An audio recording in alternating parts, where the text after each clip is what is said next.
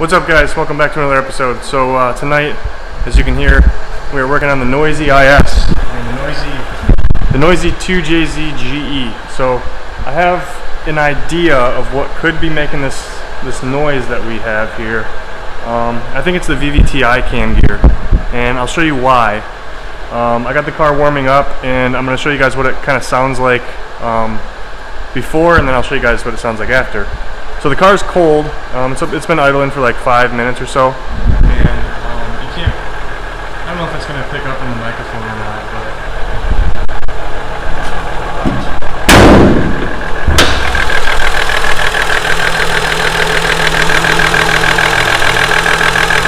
the only way I can really describe it is it sounds like almost a diesel. So that's when it's cold. Once it gets warm, it's like a lot worse. So this thing's about halfway to operating temperature. I'm going to take it for a spin here.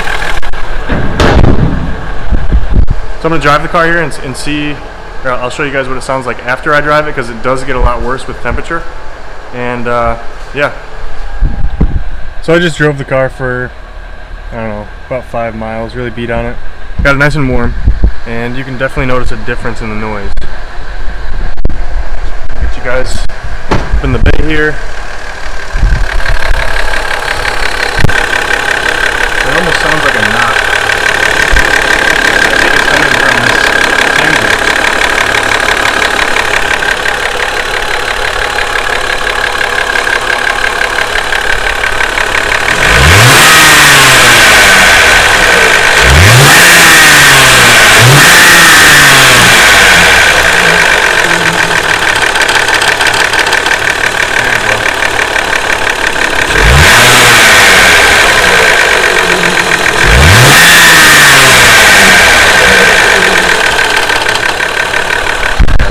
That's pretty bad. So that's the noise I'm talking about. That's the noise I'm hopefully going to be fixing here tonight on the IS. I'm not going to like film a how-to or anything. If anybody wants to know how to change the vvti gear, you know, you can Google it or whatever. I'm redoing my deck right now. That's why I haven't had any automotive content. But here's the part that I got. There's the part number. Make sure you get OEM parts. You know, I would never buy a vvti component that is not factory original.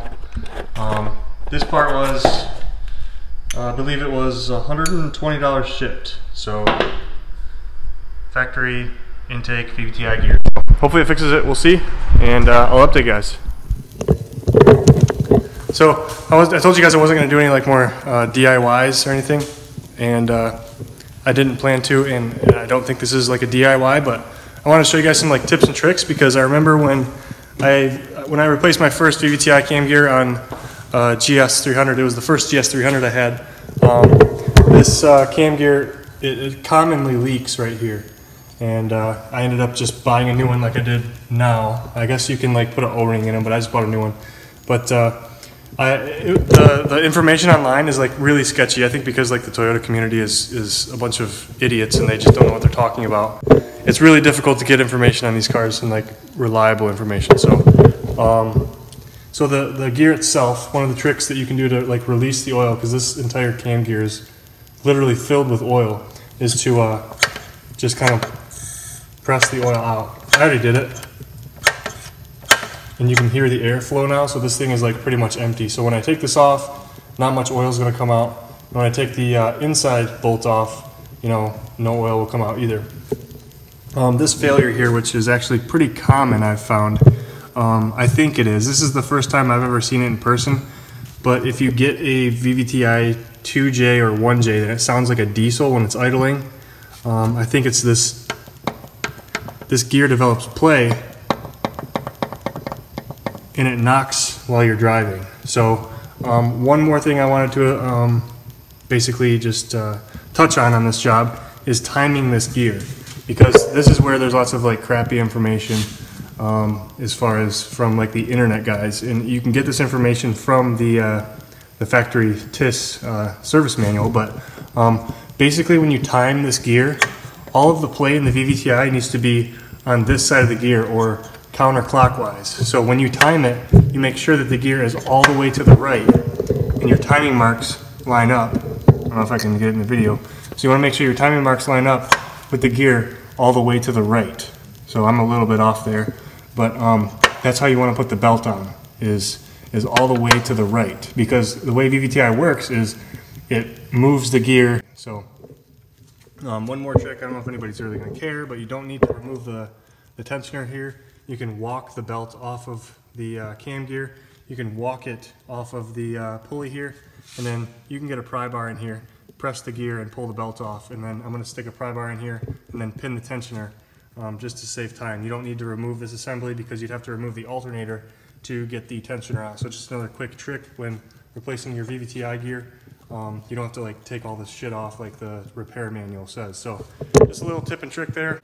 So this would be day 3 of the vvti cam gear vlog, and the vvti cam gear ended up not being the actual problem. I have it installed, it's in the car and everything, but I found another issue, and it is actually the valves are like way out of adjustment. So I didn't even start it up, I just installed the gear. I'm gonna leave it on the car because I'm not sure which direction I'm gonna go right now with the car.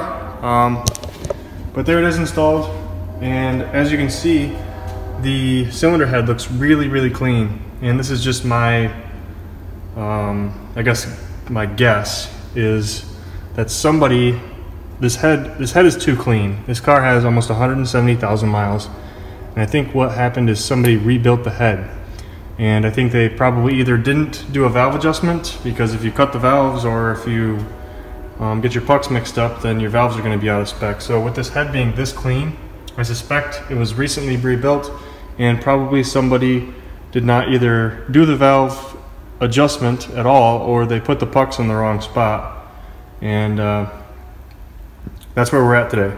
So another misdiagnosis, which sucks. This car's getting expensive, and it's all my fault because I'm screwing up. But it didn't. I guess now that I think about it, it does kind of sound like valve train, but I don't know. It's whatever. It's two expensive mistakes. The water pump was $100, and the vvti cam gear was like $117. So that's a bummer. This is going to be the end of the video as far as that goes, because I don't know what direction that car is going to go right now. I did do some work on the EM1 over the past, I don't know, about a week. It's been a week since this video started. But the EM1 is pending sale, I think. I think somebody's gonna actually come from Chicago to buy it tomorrow, or at least so he says. So I haven't taken a deposit or anything, so you never know. You guys know how it goes, especially with selling a Honda. But I was just, cleaning up and detailing the Honda here. It looks better than it has since I've owned it.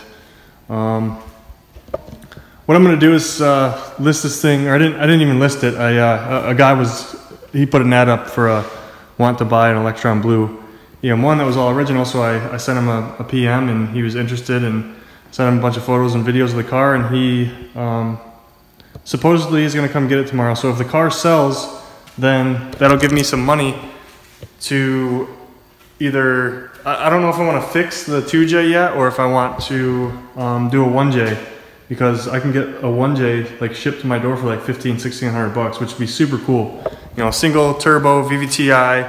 I won't have to deal with like adjusting the valves. I know it's like a simple process adjusting the valves, but I have like over $200 in parts on that GE there, and I can pull it out, put the 1J in, and keep the GE like on the side in case the black IS has any engine issues, and I can just I'll have a full dropout sitting ready to go.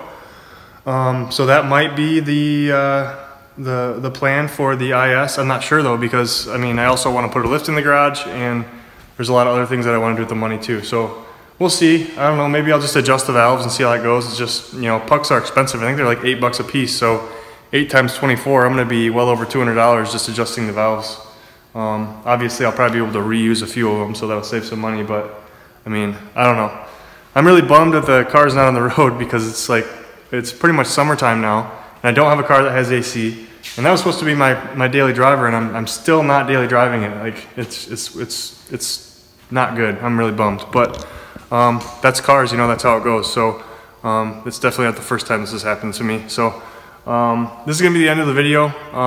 If the EM1 sells, then I'll have money to definitely, you know, bring some more content for sure, whether it be a 1J swap or a valve adjustment or something like that. I don't know, it'll be good. If it doesn't sell, you know, that's fine, and I'll get the hood painted and continue with like my little slow restoration of this car. I know I haven't been like filming any of it or anything, but it's just like a boring OEM. I'm replacing parts with OEM parts, you know, nobody really wants to see that. So I don't know. This will be the end of the video, so I appreciate you guys watching. I hope that I helped somebody out with timing their VVTi 1 or 2Js, because that was a difficult thing that I remember like 3 or 4 years ago. It was nerve-wracking trying to find that information, and I finally got it from the actual factory TIS service guide. So now you guys can just, I guess, if this video helps you out, then, you know, give me a like and hopefully give me a subscribe. And yeah, this is it. I'll be back soon with another video. Take it easy, guys.